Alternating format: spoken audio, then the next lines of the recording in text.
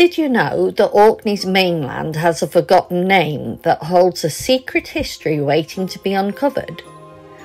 Orkney's mainland was once known as Horse Island and was referred to as Hrossey in the past. Hrossey or Horse Island is a lesser known name for Orkney's mainland and mainly overshadowed by more prominent landmarks in the region such as the ancient sites of Skara Brae, Stennis Stones and the Ring of Brodka, to name but a few. The island's name has faded into obscurity, making it a daunting task to piece together its hidden past.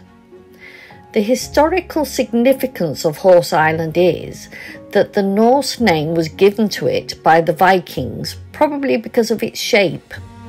Many little skerries were named calf or hen, but horse is quite rare, and other than mainland Orkney, there is Horse of Coppensay, a rectangular stack of the coast of Deerness on the east mainland of Orkney. The Hrossey sweater rediscovers the art of naming by shape. So the hems of this garment represent to me horses' hooves in the white sands of the Orkney Isles.